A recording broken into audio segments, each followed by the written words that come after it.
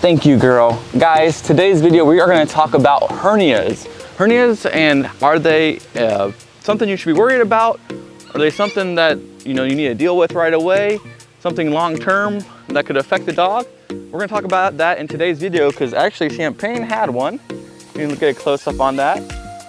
So we're gonna talk about what that means for a puppy and give you a lot of information on what a hernia is on a French Bulldog puppy.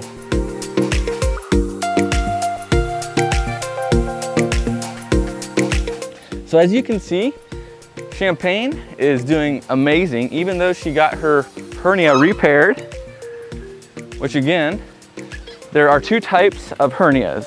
Where's Champagne? Come here. Good girl. There is the inguinal hernia, and then there is the umbilical cord hernia, like this one here, which is what she had right here. Basically, this is where the umbilical cord was attached when they were born. And sometimes it could be genetic. Sometimes maybe the mom, took it off or was too hard on it to where it left a little opening. And so sometimes it can be a little pinhole umbilical hernia, or sometimes it can be a little bit bigger to where we need to fix it right away. So this is nothing life-threatening. We normally take care of it before the puppy goes out, unless it is super small and it can heal on its own. But yeah, we'd like to fix them here ourselves. And one thing to look out for, guys, and one reason probably why we fix them ourselves if you have to fix them down the road, is because here we're in the country, we have local vets that deal with this all the time, and our vets know, really what this costs to take care of. But other people who adopt Frenchies, other dogs, they're gonna, oh, that's fine, they understand from the breeder, it got a hernia, so forth, and they're gonna go to their vet and they're gonna, say, hey, down the road on their first vet check, we're gonna have to fix this, and they're gonna get a quote. And I just had a person the other day, honestly, that had a $1,200 quote to fix this 2 little stitches on a hernia. Here, all we gotta pay is $200 to fix that. So it's not a major surgery or anything at all. It's just like getting stitches. So just wanna give a heads up for people. Don't overpay.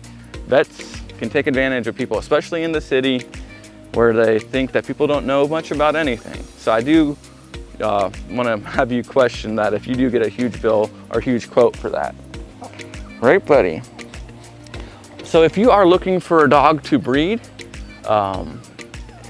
that's one concern. Potentially it could be genetic, but again, it's not a life-threatening thing, but that would be a concern for some people looking to breed on maybe why not choosing a dog that has a hernia. But if you just want a pet, a hernia is not going to be any issue at all.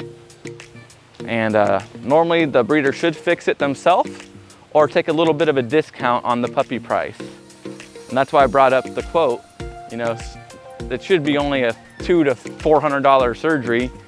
Well, down the road, if you have to pay a $1,200 bill and you expect the breeder to pay for it, when we can take care of it for $200 to $300, that's kind of obviously a little bit of a concern. So, and normally hernias aren't covered on health guarantees. Some might state that, but we like to say, we'll cover $200 or take some money off or fix it right away. Right, buddy? So that's the umbilical cord. That's the hernia that you can get from that.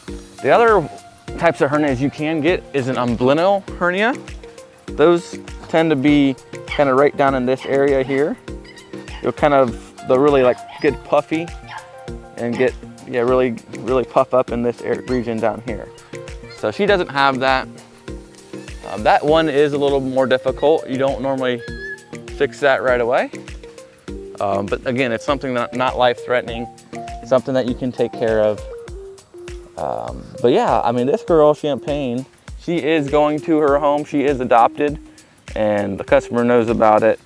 And they're getting an amazing puppy. If you guys have been following our channel, I've told you how amazing Champagne is. And yeah, she did find a good home. So we're so excited for her.